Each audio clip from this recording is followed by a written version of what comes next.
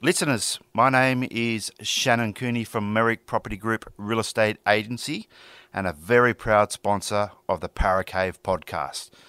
If you own a property in the Penrith LGA or Lower Blue Mountains and would like to know what it's worth in today's market, give me a call on 0421 588 445. Broadcasting live from the Paracave. Hello and welcome to another bumper episode of the Paracave podcast. My name is Troy Warner and I'll be your host this week and every week. And today it is episode 105 and we are going back to the Parramatta Eels and celebrating players, people, fans and members of the Eels from over the last 75 years. And today's chat, well, whilst he has played for the Eels, he is well known as a grand final try scorer off one of the most famous passes in a grand final in history. And well, I think you may know who I'm talking about now, and that is, of course, Mr. Pat Richards. Now, during the chat, we talk about early rugby league memories, including favourite team and players, making his first grade debut at the Eels, and also playing at the Eels, joining the West Tigers and those early injury setbacks. Of course, we talk about the 2005 Grand Final and that try from that magical Benji Marshall flick pass. After the Tigers, he headed over to England, where we talk about his time playing for the Glamour Club, the Wigan Warriors, and also coming back again to the NRL and playing at the West Tigers, the personality, set of 6 questions, and much, much more. So much to get through and to listen to, all brought to you by a major sponsor, Jack's Pale Ale, exclusively available at Parramatta Leagues Club in the club shop. And later on in the podcast, I'll give you some information on how you could win a new car, a Subaru Impreza, with a competition that Para Leagues is running. So stay tuned for that one. Also, a shout out to co-sponsors Shannon Cooney from the Merrick Property Group and the Stubby Club. And listeners, Father's Day is coming up. It is right around the corner. So for the best present for Dad, the Stubby Club has a huge range of sports merch and gifts to choose from. Head to thestubbyclub.com.au and remember to use Paracave at checkout for a 10% discount. Thank you to all the sponsors. With your support, it helps the podcast grow and reach more people, which is much, much appreciated. But enough of me talking. Let's get into the chat with Pat and have a listen to his rugby league story. So, as Hindy says, get a beer, coffee, whatever you want. Sit back, relax, and enjoy, and let's get straight into it.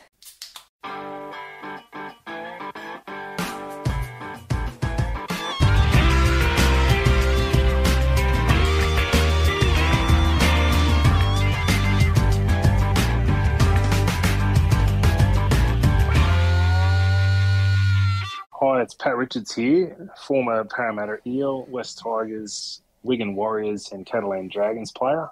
I'm about to have a chat with Troy on the Paracave podcast. Right foot kick, down the ground, into the in goal almost. Hodgson cuts it off. Hodgson taken by Norton. He took him late. Marshall skips away. Marshall's still going. Marshall's got Richards coming up outside. Now inside. Richards pursued. He pushes Jensen away. Pat Richards has scored a magnificent try. Length of the field stuff. Oh, that is one of the great grand final tries. And as you heard from his intro, my guest today on the Paracave podcast is a former professional rugby league player at the West Tigers and the club I love, the Parramatta Eels in the NRL, but also the Wigan Warriors and the Catalan Dragons in the English Superleague. But also represented Ireland in 2 World Cups, also won the Men of Steel Award in England in 2010, and also scored one of history's most recognised and iconic grand final tries in 2005 in the West Tigers win versus the Cowboys. A player I watched play his whole career and also played at the club I love, the Parramatta Eels, and with it being the 75th year anniversary of the Eels in the competition, why not get another Eel on for a chat? So welcome to the Paracave podcast, Eels player 619, Mr. Pat Richards. Hello, Troy. How are you, mate? Not too bad. Thank you very much for joining me. Now, whereabouts did you grow up and what was your childhood like growing up? Mate, I grew up in Ashcroft, southwest of Sydney. My parents are Irish. They moved to Australia when they were about 20. My sister was born in Dublin, and me and my brother were born in Australia. I was born at Liverpool Hospital, and mate, my upbringing was we didn't have a lot of money back then, but we had enough, and you know, my childhood is basically just playing cricket out the back of my brother, bit of footy, but I was always doing something. You know, I just love sport, and that's when I look back at my childhood, it's filled with sport and good times.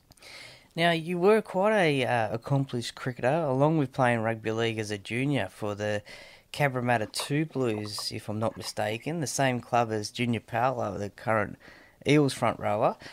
Was it a difficult decision to choose which sport you wanted to play? I suppose like any sport, you grow up, you just want to have fun. And I was lucky enough that I was sort of playing heaps of sports and cricket during the summer and rugby league in the winter. And I suppose it did come to a stage where I thought I'm probably having a bit quicker than I thought. Ended up playing first grade cricket for Fairfield Liverpool, and then the next off season, Brian Smith sort of called me into the sort of the full time squad with the junior Eels as well. Yep. So we'd go in and train with the junior. It was a Jets program back then, so we had really good young kids back then. Danny Sullivan and Jamie Lyon and Danny Irvine and those sort of guys, yep. And we're coming through together. And then basically I had to just sort of decide if that was what I wanted to do, and then cricket sort of, I had to stop it from that moment, which is a shame because I love cricket, but definitely no regrets because I've absolutely loved my time playing footy, and it's given me a great life. Yeah, definitely. Well, you did stick with rugby league, and what is your earliest rugby league memory? Earliest rugby league memories, obviously watching on TV. I remember grand final day was massive. You'd always be at someone's house having a barbecue or whatever, and then everyone watched the game, and it was always a massive occasion. And you know, and then I was watching my brother play. My brother played footy, and I always wanted to play, so I played soccer from when I was sort of 4 years old until I was 12. Yep.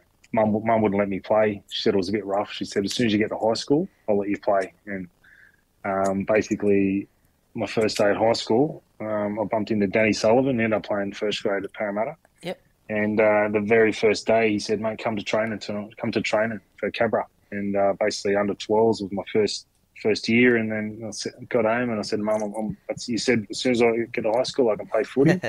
And she said, all right, no worries. And then the rest is history. Nice. Was there a team that you followed in the early days there? Mate, I probably wasn't the greatest supporter, to be honest. I literally went for everyone who was winning. Okay, yeah, no, that's fair enough. So through the 90s, Brisbane was doing really well. And yeah, I remember watching them and loved Alfie Langer. And I just used to float, but it wasn't until sort of I played a bit of junior reps under 12s, 13s at Parramatta that I sort of stuck with the Eels there for, I started going for the Eels then. Who were some of the players that you used to love watching play and maybe wanted to play like? One of my favourites would have been Eric Groth Senior. Yep. He was an absolute legend, and just still remember that try. I think it was against the Bulldogs where he beat about 7 blokes. He was just so hard to stop, and there wasn't really a winger like him back then, was there? So he was unreal. But that Parramatta era of those sides, Sterling and Kenny and Price, geez, they were awesome. But yeah, also then growing up, probably a bit of Brad Fittler, Andrew Johns, those sort of guys as well. And like I said earlier, Alfie Langer, I did love Alf. Yeah, no, champion players, all of those. And probably Eric Senior was probably the first sort of prototype for the the big wingers that you see these days, wasn't he? Absolutely, yeah. Just the way he used to carry the footy, it was unreal. It was like a forward. Now look at the wingers these days. They're well over 110 kilos, some of them. So it's amazing. Yeah, definitely. Well, you make your way through the grades at Parramatta, and then eventually your first grade debut was against the Storm off the bench at Para Stadium. What was your debut like, and was first grade everything you thought it was going to be like? Yeah, so I come off the bench. It was unlimited interchange back then. So I started off the bench, and I still remember standing on the sideline. It was probably about 5 minutes before half time, and I was thinking, I'm actually going to run on to Parramatta Stadium and become an NRL player and play like it's Stephen Kearney was. Still remember looking and going, I'm actually on the same field as Stephen Kearney. And it was amazing. And literally after 5 minutes, I've never been more tired in my life. It was like I literally didn't take a breath. I was running around like a headless chook because the game's a lot faster, but you're also just so excited. Yeah. So I got back in at half time, settled down, and ended up having a win that night. And it was just an awesome experience to have my family there and I could finally live a dream where you didn't think it was going to happen. Like I was only 18 at that stage. So 1 year out of school and playing NRL, which is pretty cool. Yeah, definitely. Well, being 18, you had the experienced guys like Jim Dimmick, Gary Larson, Dean Skiffeletti, Jason Smith, and also this week's guest, Dallas Weston. Was it those sort of guys that took you under their wings, being the young guy in the team? Yeah, absolutely. You could say all of those guys were there. And even the younger guys who played a couple of years, like the Hindmarsh brothers and the Kalis brothers, Andrew Ryan was still there. Like, we had some really good guys there. Yeah. Brian Smith was an awesome coach and he loved bringing kids through the system. So looking up to those guys like Gary Larson and those sort of fellas. Jim Dimmick, I really love playing with Jim. Yep. He just had so much skill and just, I think I still had a poster up my wall from him, So at the same time, so it was a bit of a cool experience. Yeah, nice. Well, yeah, in 2001 you played 10 games, but unfortunately missed the grand final versus Newcastle. How disappointing was that for you to miss the big one? Yeah, well, when I debuted in 2000, I played the last sort of, it was 10 games or maybe 14 games, I think it was. And then I started 2001 and we're doing okay. And I played the first 10 games. Then I'd done my knee really bad against the Bulldogs. So I was out for 12 months and the boys just went on a massive run in 2001. I was playing some great footy, so it was tough to sit back and watch. It was also awesome to see because I think they scored still to hold the record for most points in the season, that side. So it was unfortunate the boys couldn't get the grand final win against the Knights. But yeah, I was disappointed. My season was cut short for sure. With the, do you think you would have made the grand final team having started those first 10 games in the season in 2001? Because there was a lot of competition for spots. There was, yeah. We had some unreal wingers. Luke Birds, Scotty Donald, and those sort of guys. So it was definitely, I would have loved to have been in the conversation for sure. But you never know, do you? How things pan out. It was unfortunate. The injury was there. I was out for a full 12 months, but it took me a good couple of years to get over that injury. It's probably what led me to leave the club in the end. Yeah, no, it was not a very good start, as you said, because of the injuries. Was it true that Brian Smith said maybe focus on your cricket career because you were unwanted at Parramatta after 2003? Oh, the story goes a bit like that. It's not really the case. Yeah. Sort of the last year when I was sort of looking, when I was off contract, Smithy did get me in. He just said sort of, because I was coming off that injury in a couple of years, was tough to get going again. It was one thing after the other. So the knee, I'd have to get another clean out. I just couldn't get my leg right. And, he did offer me like a small term, sort of just a 1 year sort of thing. Okay. But I just didn't feel like, I don't know, I felt like I just needed a change. It wasn't about anything else. I did love my time at the Eels. I had a meeting with Tim Sheens as well. And I suppose just the way he spoke about the game and what he was talking about and things he saw in my game, I just felt a bit more confident and I needed a fresh change that that's why I decided to go to the Tigers. Well, you went to the Tigers, and it was a disappointing start for yourself, unfortunately, because again, another ankle injury in a pre-season trial. Just how tough was that for you mentally? Did you think, what's going on here with all these injuries? Mate, absolutely, I did. I was thinking, I can't take a trick here. Had a couple of lean years at the Eels, getting injured, one thing after the other. Then I'll go for a fresh start. And I had an unbelievable sort of pre-season at the Tigers, and we actually played in the sevens before the season started. Yeah. We ended up winning the sevens. We played against Parramatta in the final, actually. So I was actually starting to feel really good. And then in the trial match, like a week or two after the sevens, dislocated my ankle. I was out for another 5 months, and I was thinking, what have I done? I've done something wrong to someone because I keep getting bad luck. But that's how rugby league is. It's just sometimes you get injured, and it's about how you deal with it. So I think those lessons have taught me a lot about recovery and being professional with treating my injury with respect. And I really learned how to manage my body going forward. So you could have looked at it either way, but I looked at it as a positive because it set me up for the rest of my career. We see it now, unfortunately, with Ryan Pappenhausen went down yesterday. He's had a few injuries this season, so hopefully it's tough. And I feel for both like that when they have one after the other, and Tommy Turbo as well. And when I was at the Tigers, James Tedesco was a young kid, and he had some really bad luck as well. And I remember telling him, I said, mate, you'll get through it. Just stick at it. Then you'll think of, you can't remember the last time you were injured. And look at Teddy go now. He's probably had 6 seasons now where he hasn't really had an injury, like touch wood. You just get on a bit of a roll then. Yeah, definitely champion player, New South Wales captain, and potentially the next Australian captain. What was it like playing Parramatta for the first time in the regular competition? Because you beat them 18-2. Was it bittersweet? When was that? When I was at the Tigers? Yeah, at the Tigers. Yeah, when you played. It was bittersweet, because I still had a lot of friends at the club, and obviously it's my first club. I hold the Eel. I love the Eels. I've still got my debut jersey up in my garage. Nice. A lot of fond memories of my time at the club. So yeah, it's always tough when you do play against your old club. You do want to put one over your mates as well, but. You definitely, there's a lot of respect there for the Parramatta club. Was there any friendly face rubs into the ground or anything like that from some of your former teammates? Mate, I think there was from Nathan Kalis. Oh, really?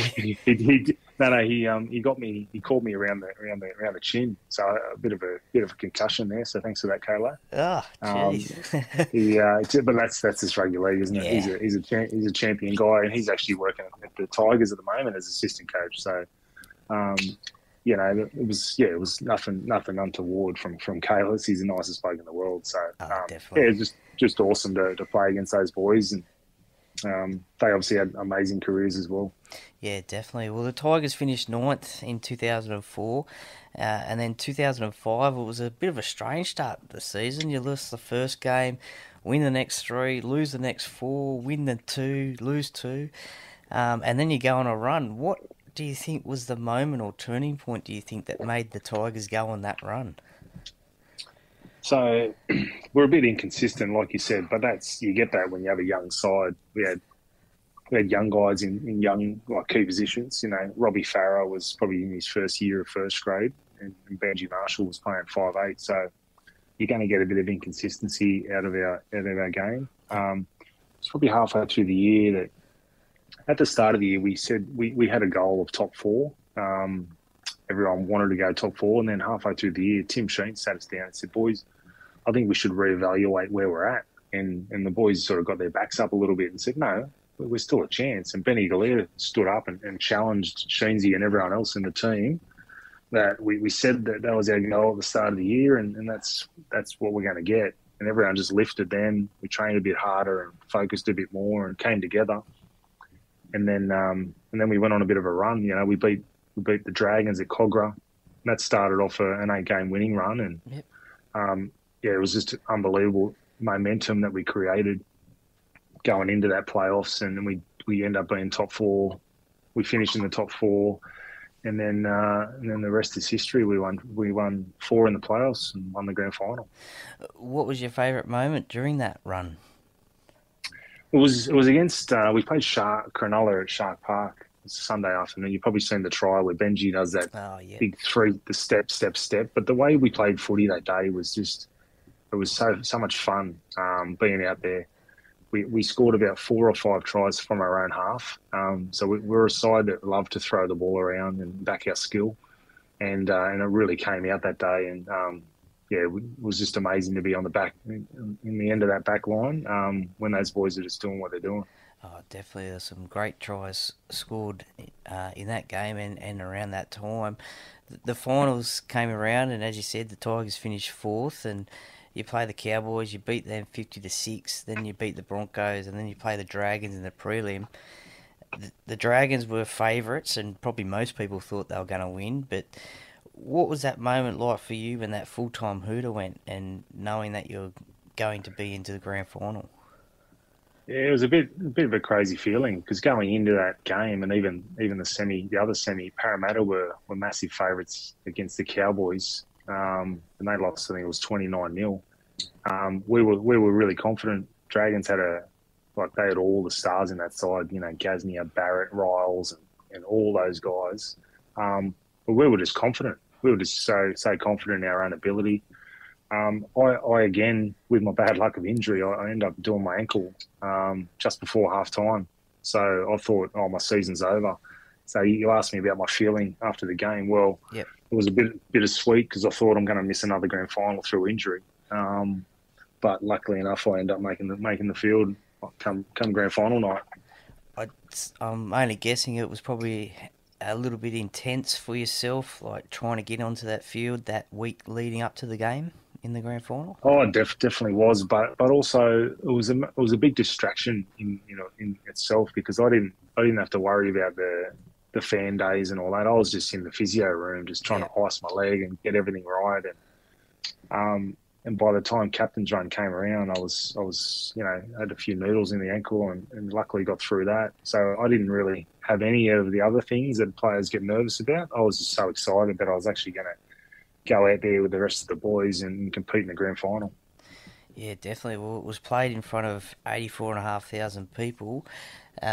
What was that moment like, running out in front of all that crowd? It was amazing. You know, you dream of those days. I spoke earlier about being a kid, being around barbecues and watching grand final day and seeing how big it is, and to run out and to hear that roar of the crowd, and to know it's such a special moment. You know, like all the special things, like even the try lines, they make it just a bit bigger, don't they, on grand final night? Yeah, definitely. It had all that about it, and you know, you standing arm in arm when they do the national anthem. It's quite a special feeling, and I still remember it to this day, and it gives you the hairs on the back of the neck stand up. Yeah, for sure. It's a great day, grand final day, and great day for yourself. As I said in the intro, you scored one of the most recognisable tries in grand final history, courtesy of a Benji Marshall flick pass and your palm on Rod Jensen. Just take myself and the listeners through that try, because as I said, it was one of the great grand final tries. Yeah, well, that's right. I mean, it still gets played to this day, and it's quite amazing that it hasn't sort of died off. How much it gets played, you know, because but I'm also aware that it could have gone the other way. It could have been known as the Rod Jensen tackle if he got me out. You know what I mean? Like the Scott Sattler one a few years before. So going back, Benji was actually in my position to field the kick. He had some really bad shoulders back then.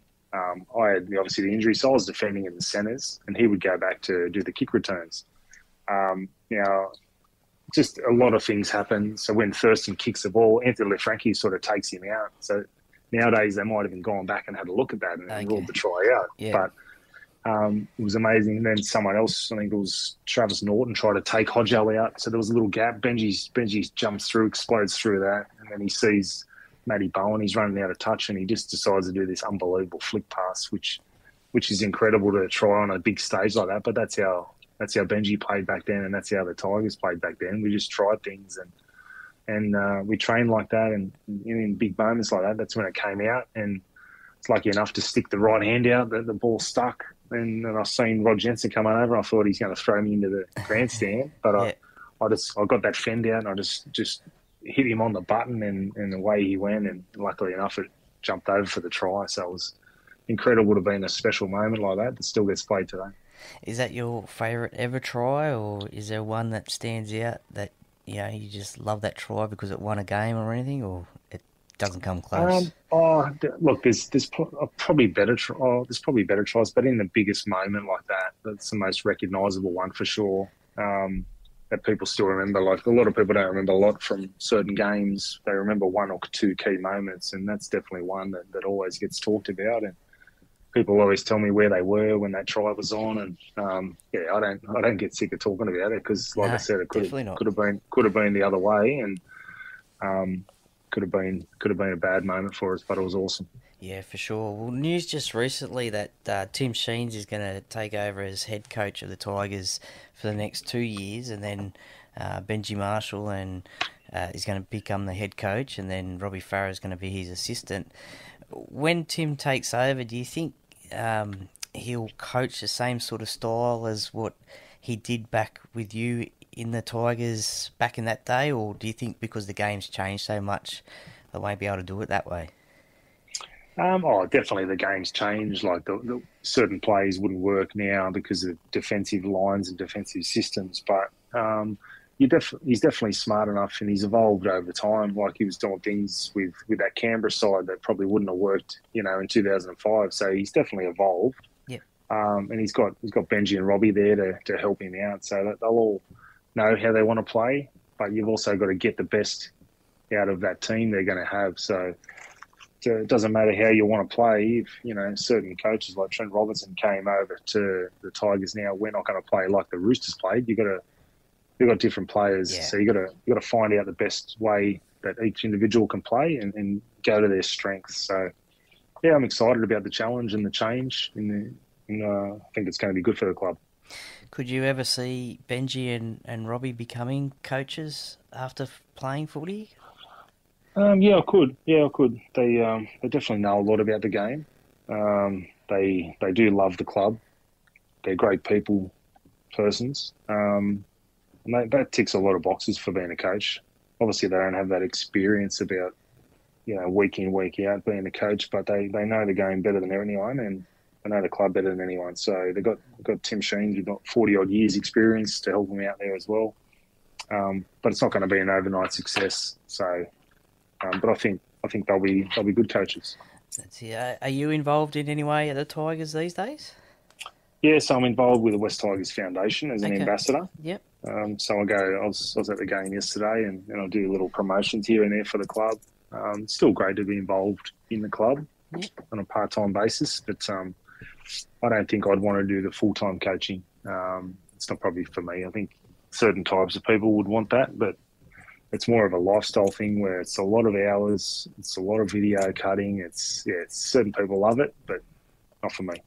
Yeah, no worries. Not even on a part-time basis if Benji or Robbie come calling for maybe a kicking coach or something like that? Yeah, part-time stuff would suit me. So we'll see what happens. Yeah, that's it. It must have been hard to leave the Tigers after 2005 winning the comp, heading over to England to play for Wigan, even though you signed for Wigan before the grand final. Yeah, it was tough, but the reason why I did sign was, like I think we spoke about before, about the amount of injuries I had. And I thought if I don't take this opportunity, I probably won't get it again. Yeah. So that's the reason why I did go, but I didn't think I'd go for as long as I did. I thought I'd go for 2 years, come back, but ended up being 8 years, and I absolutely loved my time over there. And but I was just, I'm glad I did come back to the club. Was there? Did it make it easier having a few Australians in the team? Yeah, obviously trying to settle in, it did. But it was a tough sort of start, like in 2005, we won the grand final, and then I went over there a bit late. I had a couple of surgeries because of my injuries in the grand final, and I got there late, and then the season started early. The side wasn't doing too well, so it took a bit of time to get going over there. But yeah, like I just loved my time there. Both my kids ended up being born over there, and had 8 great years, meeting some great people. And you got to play with one Brian Fletcher. What was Fletch like to play and hang around with? Mate, Fletch is hilarious. He's exactly like he is on all those shows that you see. Yeah. He just does not. Some people put their TV voice on and they talk a certain way. Fletch is like that 24/7. He's just he's a great teammate. He's so much fun, and had some really good times with him. Yeah, for sure. It'd be great to have at a barbecue or something like that. Well, 2010 is no doubt a special year for yourself as Wigan win the grand final and yourself won the Man of Steel award, a pretty prestigious award. And for those that don't know, it's like winning the Dally M Player of the Year in the NRL, but over in England. How high does winning that rank on the list of your achievements? Yeah, I mean, it was very special.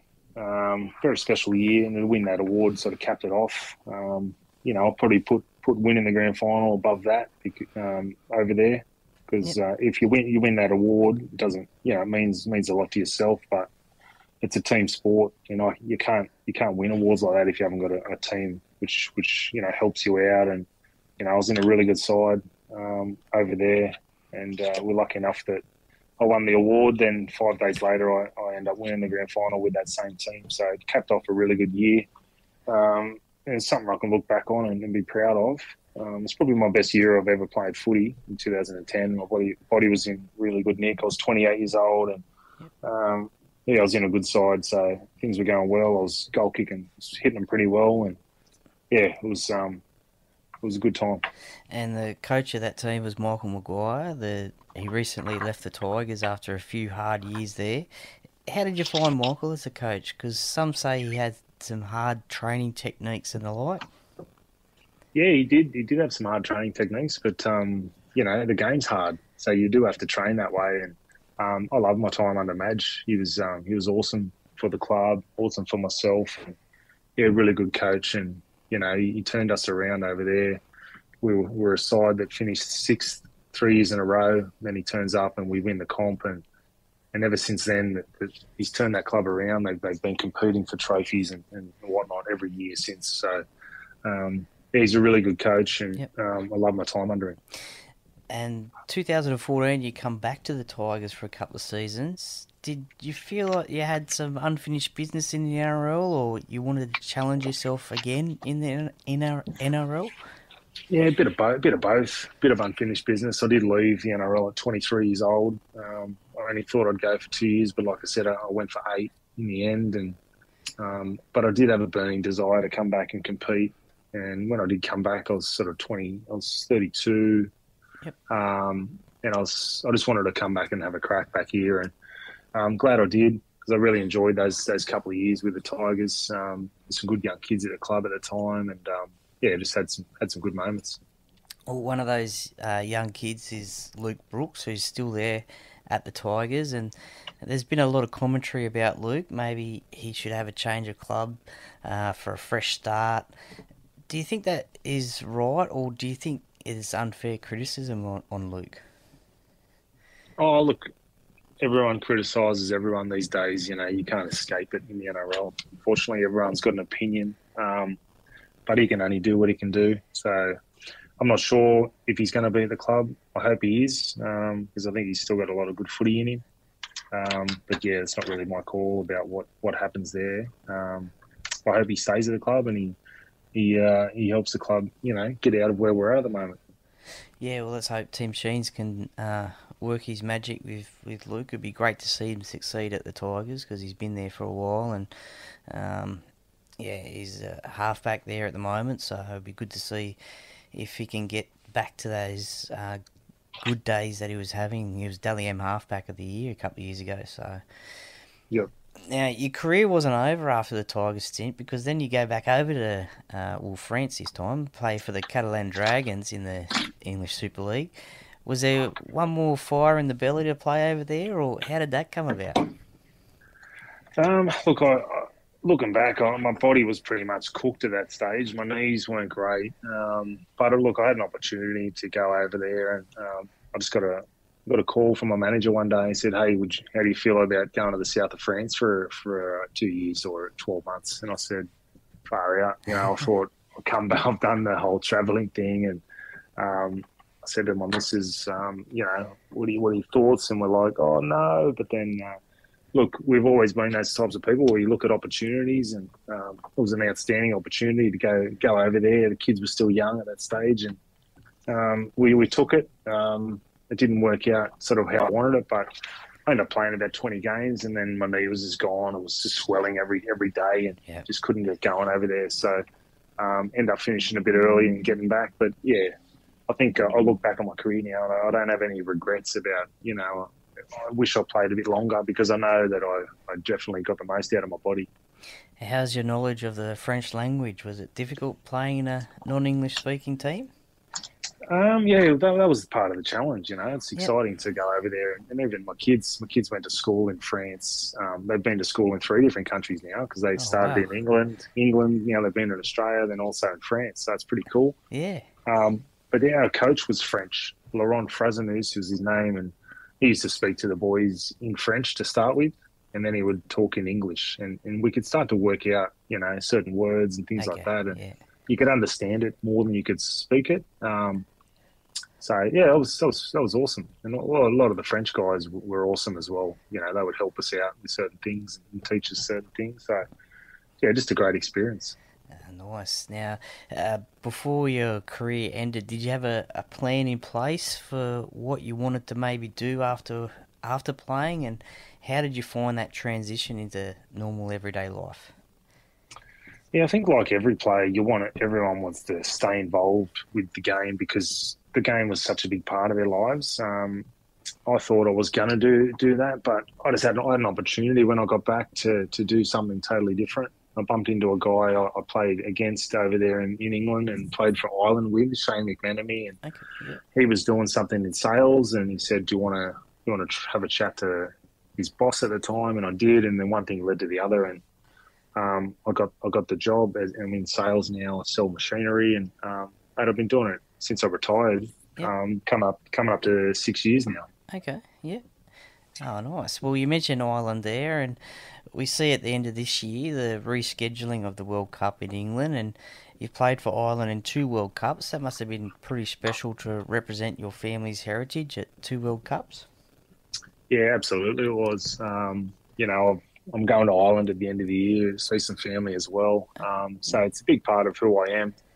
And to represent Ireland is, it's a very proud moment. Probably one of the highlights of my career, to be honest. Playing 2 World Cups, one in Australia, then one over in England. And we actually played Australia in Ireland, which was awesome. It was an awesome experience.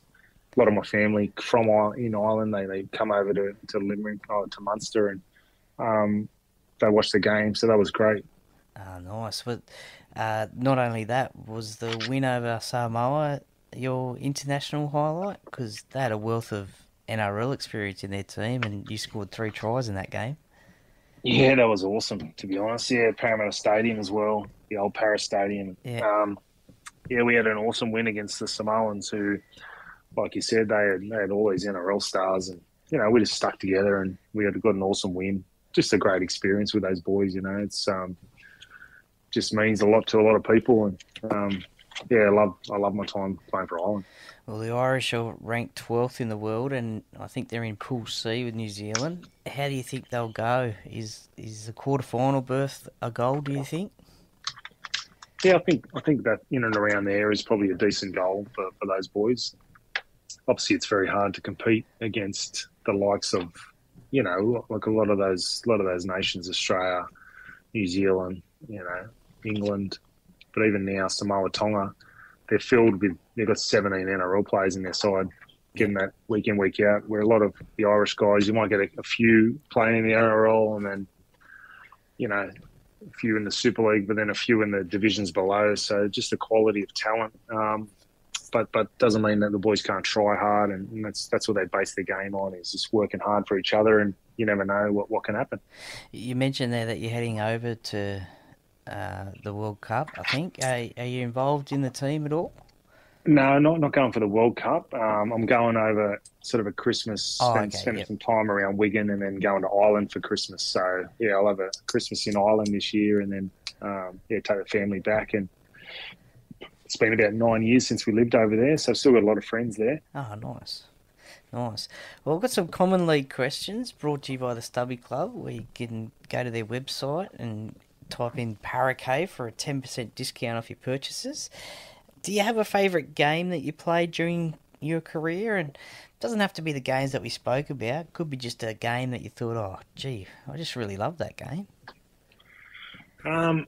It's probably, it's pretty special. Probably the big ones, like the grand finals. I was lucky enough to play an NRL grand final, 2 Superleague grand finals, 2 Challenge Cup finals. Like the Challenge Cup finals played at Wembley, so that's a very special stadium. The grand finals are at Old Trafford. So those big moments, it's like I said before, it's a team sport, and to probably more you look back at the memories off the field as well, like after a good win on the bus ride home or in the sheds and being around the boys, or it's just those special moments, celebrating what you've achieved. You only play rugby league for a short period of your life, and when you look back, you don't think about too many things. Probably more the memories you have. Yep. Maybe one game I look back on, which was a crazy game. We were playing Bradford in a semi-final, and we were down 30-6 with 20 minutes to go. And we ended up coming back. So I was goal kicking then. I had to make sure that I got every goal as we scored. So 20 minutes to go, we're chasing down. So we scored a try. Here we go up to 6. So 30-12, then 30-18, 30-24, and 30 all. And then I ended up hitting a field goal, and we ended up winning the game. So that was a crazy win. Trent Barrett was in our side then for Wigan, and he was pulling the strings. He set up about 3 tries, and that was an amazing time. The Wigan fans were going crazy. It's probably, I couldn't believe we ended up getting the win. Yeah, wow, unbelievable win. You mentioned there a couple of special stadiums, Wembley and Old Trafford. Other than your home ground, did you have a favourite ground that you used to love playing at? Can be in Australia or England? Sometimes you like playing at those old suburban grounds. There's a fair few of them over in England where they generate probably more noise. Like even at Leichhardt Oval, if that's full, just say there's 16,000 at Leichhardt, I'd rather have that than 30,000 at ANZ, because there's not a lot of atmosphere at ANZ, where those grounds and everyone's huddled in close together. You can definitely feel it out there as a player, and it just creates to the atmosphere. I think we realised how important fans are when COVID and there was no fans at games. It just didn't have the same feel to it. So the fans are so important to our game and creating that atmosphere for the players. Yeah, no, that's very true. Did you have a least favourite, one you hated playing at for whatever reason? Well, last year we played over there. I can't remember where the ground it was at. We played it, might have been Halifax over there. There was a ground that had this incline. So in the second half, you're literally running uphill. Oh, okay. Wow. So in the first half, you're feeling like you're 20 years old again, running downhill. But then running uphill, it's not so good. Yeah, no, that's a bit strange, that one. We see these days the Matt Burton bombs that some wingers and fullbacks find hard to catch, but who would have been the hardest kicker to catch a kick from when you played? Oh, I still remember one Friday night, I think we played Newcastle up in Marathon Stadium back then. Andrew Johns was there, and he's putting up these massive bombs, and I remember just going, wow, where's that going to land? So guys like that would just hit it a mile. Matt Burton, he's a bit different. He's hitting the ball so well at the moment. I think that one he hit in Origin was the biggest bomb I've ever seen. Yeah, no, it went above the roof line. It was massive. I wouldn't want to be standing under it, that's for sure. But speaking of kicking, your kickoffs, the long, high, hang time ones, who taught you to do those? Because I could imagine they'd be pretty hard to catch as well. Yeah, they're tough to catch. Probably got a bit of inspiration from Andrew Johns. He used to try things off kickoffs. It was probably Graham Arnold, the Australian soccer coach. He was our kicking coach in 2005, where he just played around with a few things on the tee and got the ball to spiral a little bit. And I've got pretty long legs, so you put it all together, and you come out with a big, high, ugly kick and really tough to catch. So I used to love when it was a windy day or if it's raining or whatever. It makes it a bit harder. Throw the ball up there in the elements and let it take over. So I always try to challenge challenge from my kickoffs and make it hard to catch. Yeah, for sure. I mean, yeah, some of those kickoffs that you did, they were unbelievable. You played with and against some champion players during your career, but is there someone you would have loved to have had in your team or even play against during your career? Well, I was pretty lucky to play against a fair few players. You know, I played against Laurie Daly, you know, like played with Gary Larson. So there's that era all the way through to even these current guys now. It's, you know, there's so many great players in that Melbourne Storm side. Billy Slaters, Cameron Smiths, Greg Inglis, and Cooper Cronk, all the way through. Yeah, so I was lucky to play with some outstanding players. Auckland over there at Wigan, he was probably the best player I reckon I played with. He had it all. He had an amazing career, and he would have been outstanding had he come to the NRL. Who was it that you were glad that you had in your team and not on the opposition? Someone that you felt that if they played, you were confident that you were going to win? Yeah, I suppose guys like who have a bit of that X factor, like Benji at his best. You know, James Tedesco, Sam Tompkins when I was at Wigan, Sean O'Loughlin, those sort of guys. You just felt more comfortable knowing that they're consistent performers. They rarely have a bad game. And then when it comes to it, you know you can get something special out of them. So those sort of guys, that's why they get paid the big bucks, I suppose. Yeah, definitely. Who did you find in your teams or the opposition was the biggest pest or sledger on the field? Yeah, there's a fair few. Sort of Jamie Lyon was a bit of a pest back then. Yeah. He didn't mind having a sledge. Brett Finch used to love having a sledge. Fletch, those sort of guys. Yeah, it's a good part of the game. Can you remember any of the sledges at all? Probably can't talk about them on the podcast. It's more so just having a crack at, you know, just making people laugh out there. It's, you know, it's not like cricket where you're going to try and get someone out. It doesn't really happen, but it's more a bit of banter out there, you know. Yeah, definitely. What about on the other side? Who was a larrikin or prankster at club level, and what did they get up to? We had guys like, you know, when I was at the Tigers, you know, Liam Fulton, Bryce Gibbs, Daniel Fitzhenry. They were just pests non-stop. Daniel Fitzhenry used to pick on Royce Simmons, and you know, he used to go and get the strapping tape and like go into his office and strap his phone and strap everything and Royce would come in and he couldn't use anything because it's all just, you know, stuck together or whatever. So it was just things like that, you know. Oh, you can't pick on Royce, surely.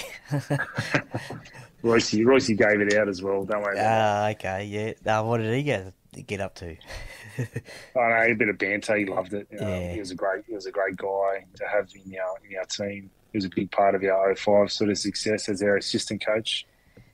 Yeah, definitely champion bloke, doing it a bit tough at the moment. So I wish all the best to Royce.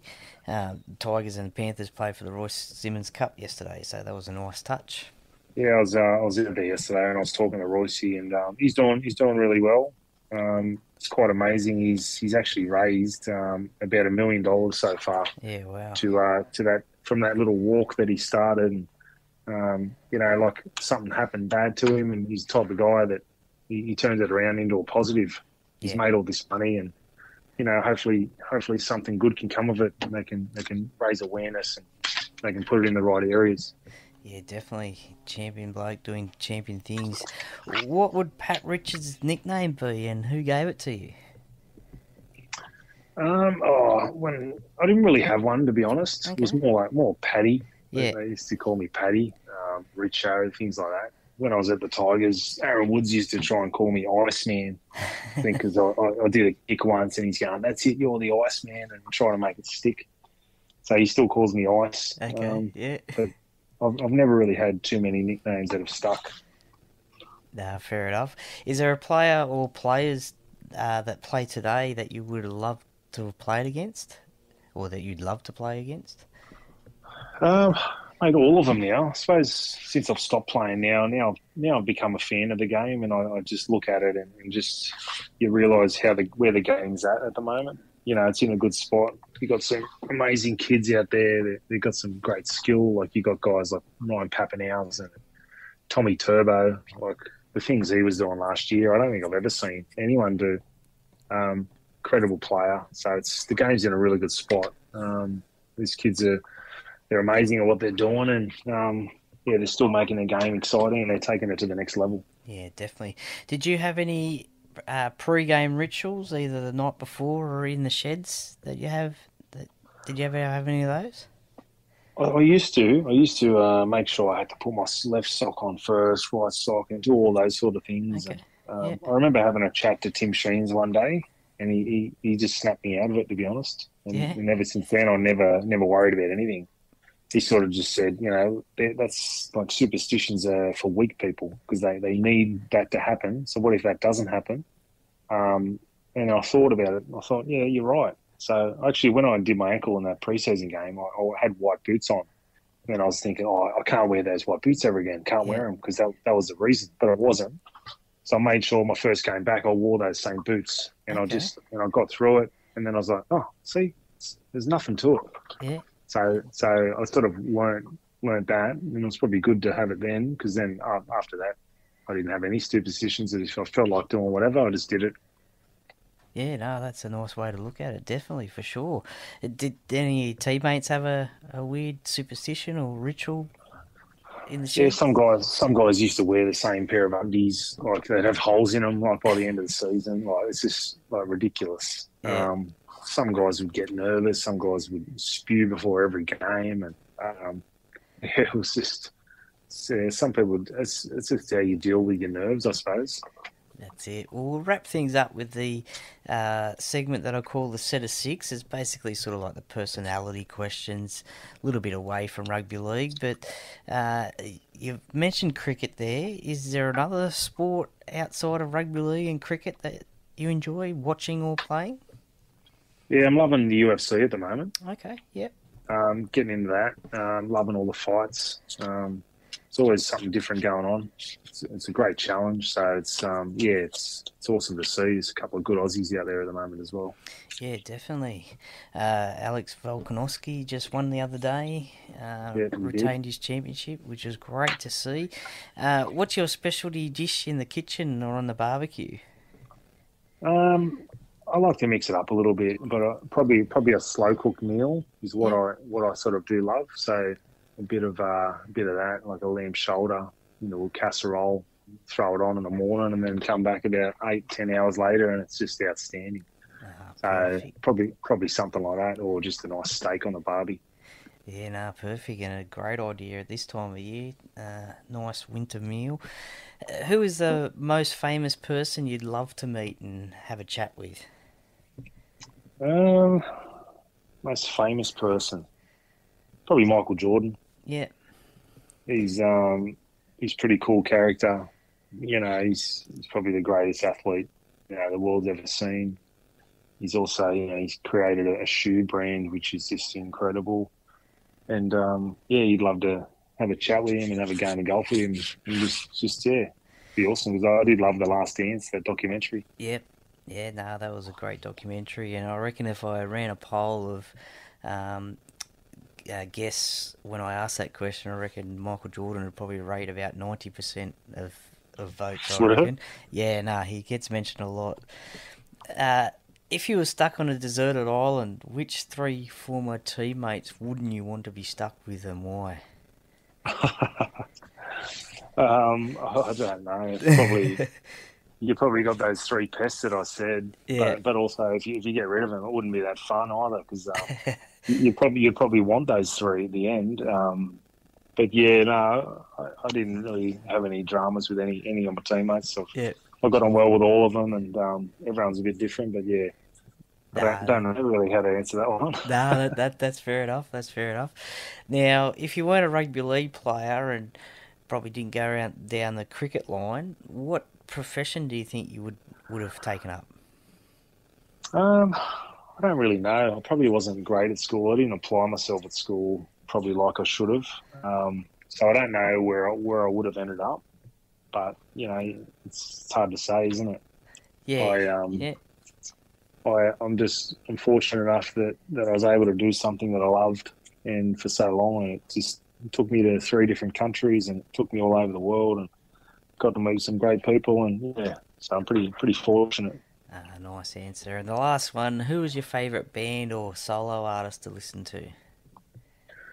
That's a tough one. It changes all the time, really. But I do like a fair few sort of artists. You got Pearl Jam and those sort of guys, Oasis. So yeah, listen to a fair bit. What's your favourite Pearl Jam song? Stuff one, probably Better Man. Yeah, no, that's a good one. Well, Pat Richards, thank you very much for your time and your chat today here on the Para Cave podcast. I really appreciate it and enjoyed it. I'm sure the fans will love it too. It's been great to chat with a player who I grew up, watched play their career and play at the club I love in Parramatta.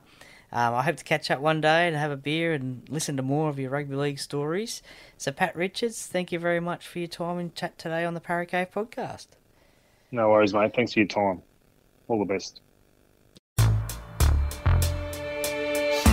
This is Para, a place of gathering since time began, where saltwater meets fresh, where our history meets the future.